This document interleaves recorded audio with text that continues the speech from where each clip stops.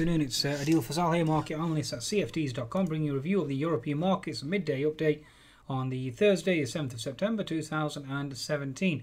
Please be sure to visit Trade Signal, signals and market updates from leading providers at www.tradesignal.com. You can certainly download the app at the Google Play and the Apple App Store. Okay, so Draghi Day is certainly over. Let's just assess the aftermath or the damage. And the damage is that the Euro USD has spiked above 1.2050, given the fact that Mr. Draghi failed to talk the Euro down. Growth projections, inflation projections, not exactly what everybody was expecting, okay? Hence the reason why we're seeing a short squeeze in the Euro.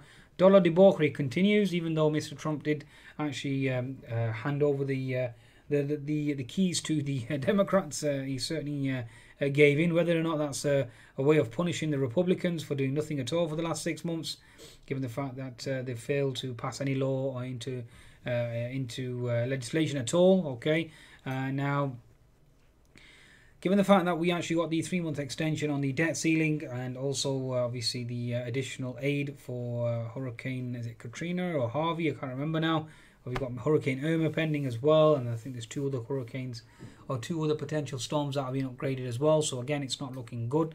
We'll see what the damage is to Florida going into the weekend. We also have North Korea as well, saber rattling, that continues, okay, given the fact that there was a statement out earlier on today, given the fact that they want to certainly retaliate, and especially given the fact that the South Koreans certainly have the THAAD system. The Chinese have been obviously basically lobbying against that, okay, and you also have the situation where Mr. Kim, potential situation there of an oil embargo as well, and that certainly isn't going to clear things up. If anything, it's going to exacerbate things. So from that perspective, you have North Korean concerns. You have the situation also with regards to jobless claims that's come out now. The US certainly came in higher than expected. So again, that certainly is a negative read, and we'll see how to interpret that. From my perspective, the biggest bearish argument at present is the Euro USD certainly spiking above 1.20. Now again, that certainly is bearish, and that will hurt the ability for European companies to export. Okay, so again, bear that in mind. Okay, that's the status quo. Other than that, we've had German industrial production came in weaker this morning. French imports slightly stronger, exports slightly stronger, but not as strong as the imports, and therefore the French trade balance certainly negative. Again, that certainly exerts further pressure on the euro to a large extent. Halifax house prices in the UK certainly rising. European GDP came in more or less in line. ECB obviously deposit rate, and Mr. Draghi is leaving things as they stand. Okay, so that's the status quo. Let's move on.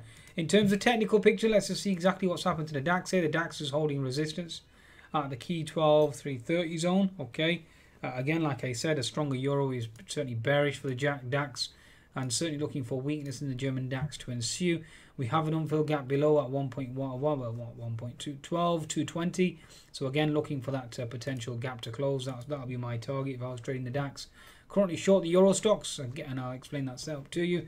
But certainly very similar to the German DAX, certainly based on the DAX, and we are looking to close that gap on the back of a stronger Euro. So the Euro currently trading around the 1.2040, and therefore that's risk negative for European exports.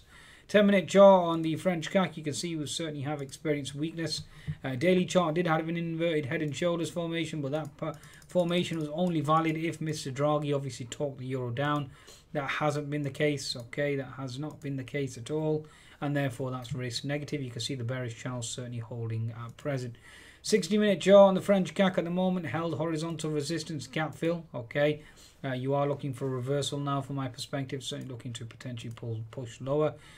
Pushing lower, your next potential level of support really is seen around this 5100. So I'd certainly be expecting 5100 on the next level. That will be my expectations here at 5100 on the French CAC.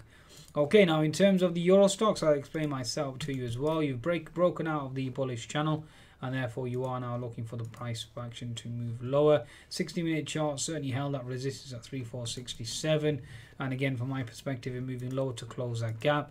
The gap that needs to close is around the 3430 zone. So watch out for the gap at 3430, folks. Okay, watch out for that gap.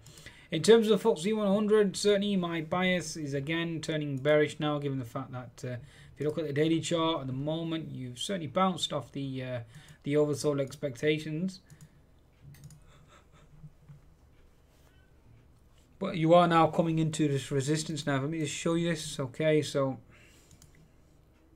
pivot high, pivot low, and you are now into that fib 61%. Now we could potentially go higher up 7403, but then you are looking at testing the fib 75% as well. So from my understanding and my expectations, we're certainly looking to move lower on the actual FTSE 100 itself. Okay, so watch out below for the FTSE. Again, certainly will be under pressure. Certainly intraday double top here as well. Looking to flush. If we do flush lower, then your next level of support is going to be around the 7360 zone.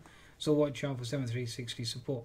Okay, I think that's a good summation really of European equities. My bias certainly is lower, given the fact that the Euro USD certainly has spiked, and therefore you are looking for risk aversion. On that note, please be sure to visit cfds.com for your trading needs and certainly take advantage of the bonus. Goodbye now.